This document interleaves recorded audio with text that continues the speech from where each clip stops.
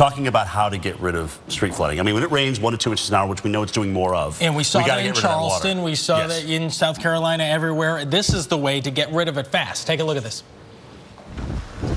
When streets flood, they tend to stay like that for quite a while. For example, South Carolina's flooding in October. One of the problems that you'll see are these little drains here. As you know, most roadways have these tiny holes in them to drain the water away. But what if American streets weren't so waterproof? Would they flood less? The city of Atlanta is now in the middle of a $66 million green roads project. Crews are busy digging up century-old streets and replacing them with special bricks that soak up rainwater. Okay, here, let's do it together. Okay. 1, 2, 3, flash flood. You see how quickly it then allows it to seep through, to infiltrate. Oh, yeah, it did. It went right down into it. Watershed Commissioner Joanne Macrina gave us a look. This is not Dorothy's Brick Road. These bricks are specially made. When crews lay them down, they leave spaces in between them to let water through, a lot like rain falling on grass. So it both stores the rainwater and cleans the rainwater. It's called permeable pavement, stopping a flood up here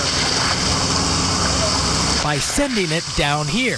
Way underneath the road, construction crews lay a series of pipes that actually bring the rainwater filtered by all these rocks into a nearby stream bed. It's flooded in every single direction. On a traditional road, cans, trash, animal waste, whatever else is on the road just flows along with the flood. This is more expensive, right? It is more expensive. However, when you think about your traditional design, this is actually much, much better in our environment. When it's completed early next year, this will be the largest permeable pavement project on the continent.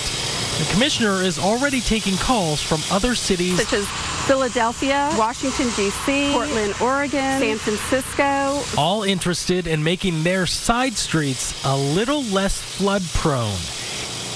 And as you can see, this is the brick here. Jim, you can see the little holes that let the water go through. It spaces it out. Yeah, it spaces it out. Well, this has got some girth to it, It too. does. So it does. You can see that. that's a broken one. So that could change what we see on today's streets. But you can't put it on highways because you can't roll semi-trucks over that. Right. I mean, that's absolutely, especially in these days of heavy rainfall. All right, Jen, we're ready for our weekend. Tell us about it. All right. That's really interesting, guys. And we look ahead to the weekend.